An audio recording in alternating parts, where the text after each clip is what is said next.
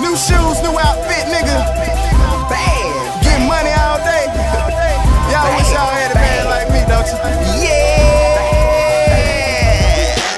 Brand new money every day, it's a hobby. You can work at Kinko's, promise you couldn't copy. My world, Bobby, but this is no cartoon. Pull up on you in traffic, turn your whip to a carpool. I got it bad, me got it by the trash bag. And glass jars if you talking about the loud.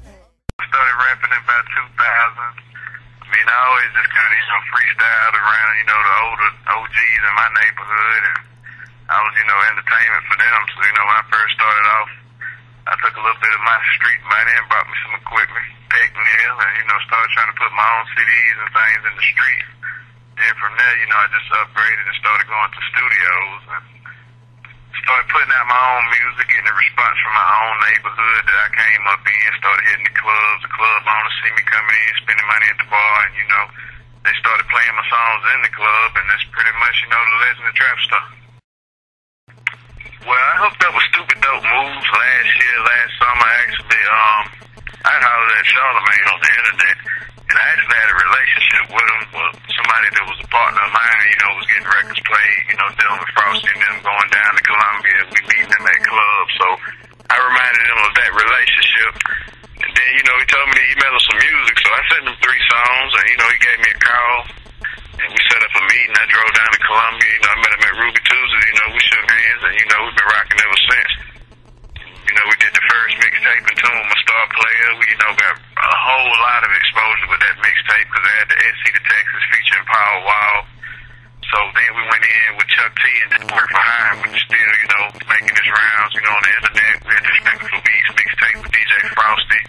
So all we've been doing is, just rocking ever since, putting out mixtapes, just creating the buzz it takes, because everybody knows it takes a second to get into this game, because you want to be here to stay, not just. Well, coming from the upstate, first of all, we don't really have the formatted type of radio station where we can get independent spins, even if it's 1 or 2 during the month or during the week. We don't get any of that. It's just straight format, pop radio, top 40. So really the records in the upstate have to deal from the open mics. We had 3 to 4 open mics at one time, but violence, people that don't support, instead of coming, just to rap and bring fans with them, they come by themselves, so the open mics don't really last long because you don't have any fans. You just got a building full of rappers, and that's not going to pay the bills. So coming from the upstate, I had to realize you got to go to Columbia. If they playing the local records down there, it makes all the sense in the world to take yours down there and try to get them down too. So just coming from the upstate, it's just a little bit harder of a grind because we don't have the network. A lot of the DJs aren't ready to take that risk yet, as far as on independent artists, around their area. So my best advice to anybody from the upstate is, get mobile with it, because the more you move, the more people that you access yourself to who know somebody who can potentially help you. NC to Texas, we actually had met Paul Wall at the beat. They did their birthday bash that summer.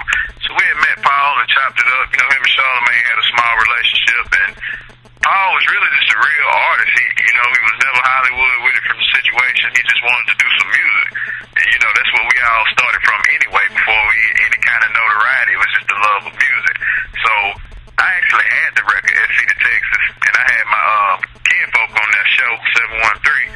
He was on there, and, for him to actually allow me to put Paul Wall on the record and not, try to make no diss records or feel a certain way towards me, I think that's real, because he allowed me to take him off the record and put Paul Wall on the record. I just felt like it was all God, connecting all the dots. Because as soon as Paul Wall was like, let's work, I'm like, okay, I got a song right now.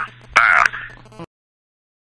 Now, if you remember when we had SheBloggin.com a little earlier, we kind of had everybody in the rut when we put out that article talking about the artists and the DJs.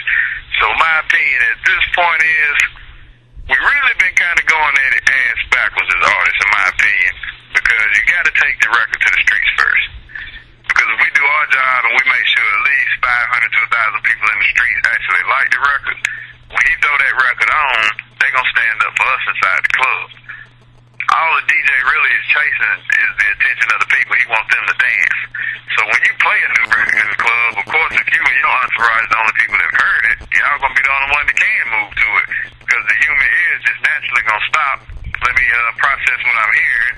And if I like it, then I'll dance. So if we already jamming. You know, we got a packed flow now, and now you done made it into the rotation. So I made it my job to stop even worrying about the DJ because you got to worry about the streets. The DJ's job is to play with the streets is doing. So if you got your record in the streets like you supposed to, everything else is gonna fall down like dominoes. We can't change it anyway. So if they ain't gonna play the record, they're not gonna play the record. So let's just go take it to the streets because the streets gonna do more for you anyway. You gotta start thinking more so with your entrepreneur mind.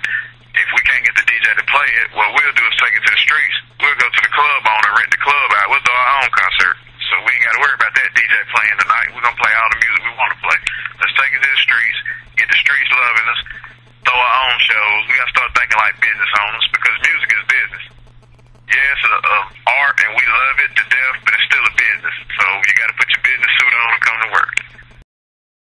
Right now, we're finishing up the Trapping for Beats 2. Well, it's done. Kryptonite is mixing right now, so we should have that out for you in the next 2 weeks. Working on another mixtape with DJ Frosty called The Adrenaline Shot. Currently recording my album, 1 foot in, 1 foot out.